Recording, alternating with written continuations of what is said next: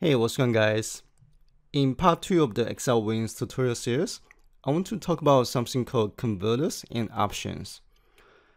Xlwing converters define how Excel range and their values are converted, both during reading and writing data or doing the operations.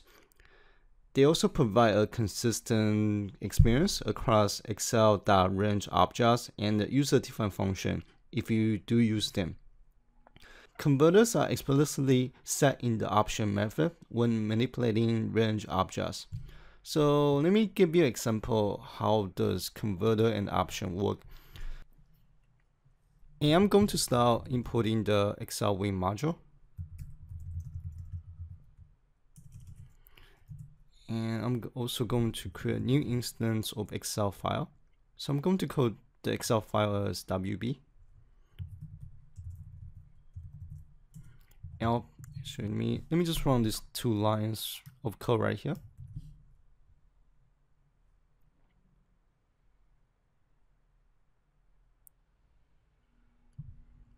And let me rename the worksheet to data, just because it's a little bit easier to type.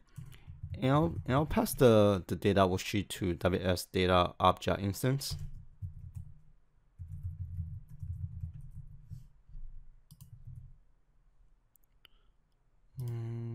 Oh, anyway, okay. Here we go. Okay, and let me clear the terminal. Now, if we just type something like ws data.range, and I'll set the value in A1 to, let's do 100. And here's my value. So under the range method, there's an underlying method called options. The option method allows you to basically convert the data on top of the range method. And there are a couple of defaults converter that I'll be going over in this video. The first one will be the ending converter. So here after options, here let me do this. So I'm going to remove the option method for now. And here I'll type I'll type something in my Excel spreadsheet.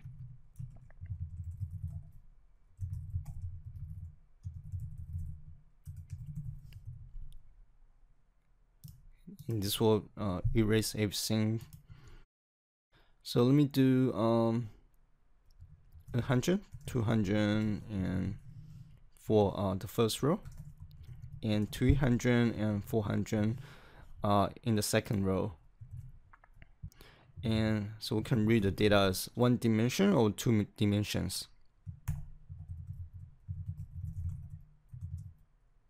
So here, if I read from top to bottom, so A1 to A2, dot options. And here we're going to provide the ending converter. And I'm going to set the ending value to 1 dot value. And if we just print the output, so if we set the ending value to 1 dimension, and by default it will just give us a list. But if we set the dimension value to 2, and that will give us the value as a list within a list. And by default, xlwing is going to read data from left to right. So if you change the cell reference from, let's do A1 to C to B1, and you will see that Excel will print the values as one, actually just 1 dimension. So right here, and ignore the outer bracket. So just be aware of that. Now let's move on to the second converter, and which is the numbers converter. By default, when you read cells with numbers, the numbers are read as float, like decimal points, but I can change that to int, which is integer. And so let me delete everything again.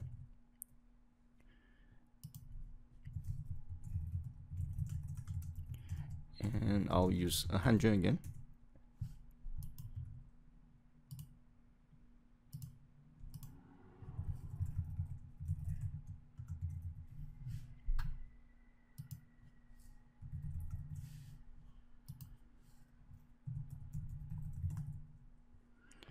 And here I'm going to use the numbers converter, and I'm going to change the data type to int in that value, and also make a copy of the line. Oops. And I'll change this to actually I'll just remove these. And if I print these two lines, oops, print, oh, yeah, I forgot the bracket.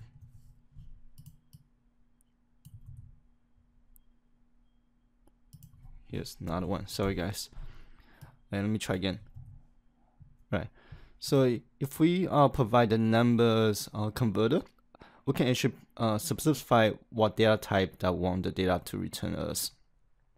And here my data type is int, so which returns the 100th integer. But since for the second line right here, and we didn't specify our data type, so therefore the number returns as a float data type. Now let's move on to the third converter, which is dates. So here let me change the value from 100 to, let's do today's day, so which is March 26, 2019. And by default, let me import the datetime module.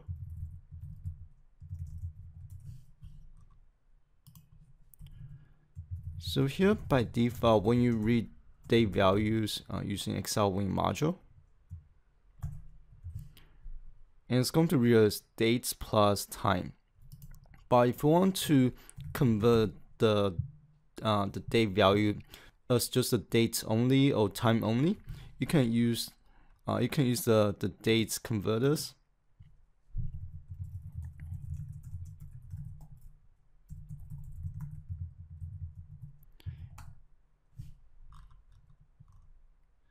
So here's so here we want to convert the dates to just dates only.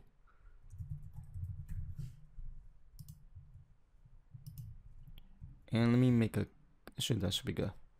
So if I just run this line right here, oops, dt is not defined. Okay, let me try again. And now that'll just return us just the dates only. And that's for the dates converter. Now let's move on to the empty converter, just a couple more. The empty converters allows you to convert empty cells to any values that you specified. So here, let me do this. So here from cell range A1 to C1, I'll do 100. I'll skip cell B1. I'll enter 300 in cell C1.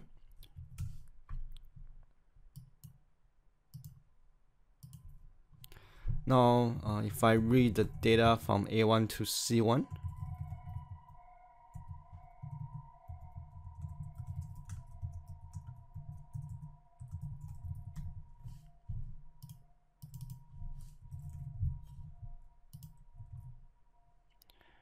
and here we get a list of 100, a num value, and 300. So if we want to replace the num value to something else,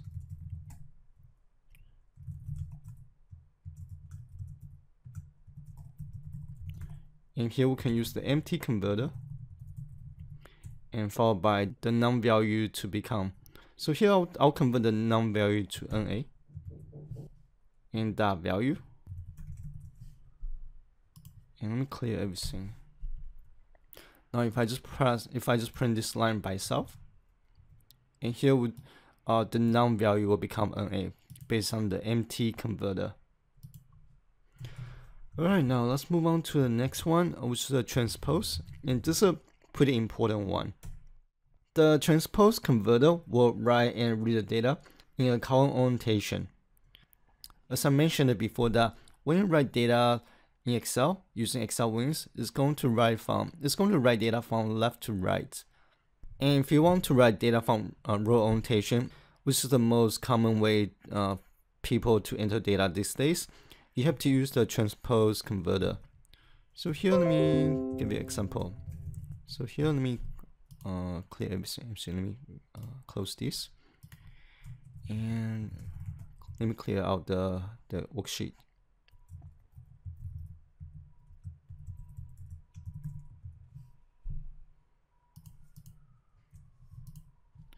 So here, if I want to enter value from if I just trying to enter value to 100, 200, and 300, and that's going to enter the value from A1 to C1. But if we want to enter value from A1 to A3, so here we need to use the transpose. We need to provide the transpose converter, and we'll set the value to 2 in that value.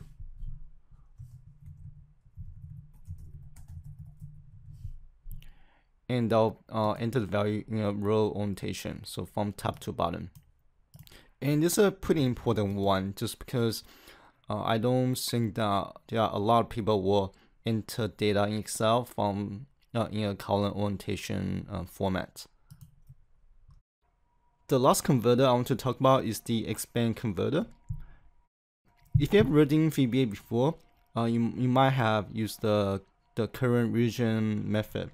The current region method will automatically expand cell range, giving a cell reference. So let me give you an example. And here I'm going to and type some data. So here, let me do this. I'll type 10, 20, and 100, and 200. And I'll store the value in 2 variables, range 1 and range 2 variables. So here I'll use the expand method, and this will be range 2. But for range 2, I'm going to use the options method and providing the expand converter, and the converter value will be table. And there are 2 more values you can use. One is called vertical, and the other one is called horizontal. But I've never used vertical and the horizontal before. Most of the time I use table, but I'm pretty sure that occasionally those will come in handy. And now if I just print range 1 and range 2 values. So here, let me print, actually let me run these 2 lines first. And if I run these 2, should be that value.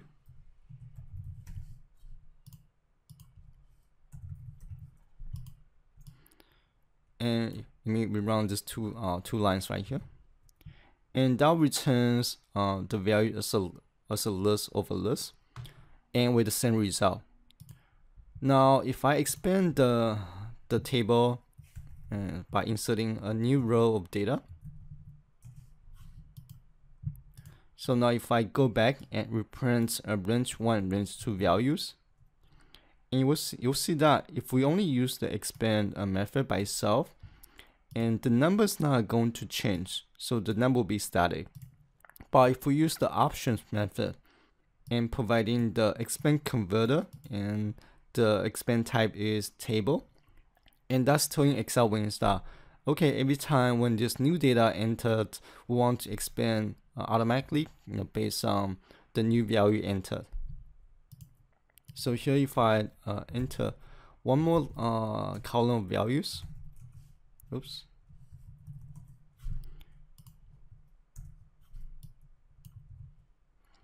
and you will see that by using the expand converter, the cell range will expand automatically by itself. Alright guys, so this is everything I'm going to cover in this video. For the next video, I'll be covering the built-in converters, which allows you to take dictionaries, NumPy arrays, panda series, and data frames, and convert those data type into Excel tables. If you guys have any question, feel free to leave your question in the comment section below. As always, thank you guys for watching, and I'll see you guys on the next video.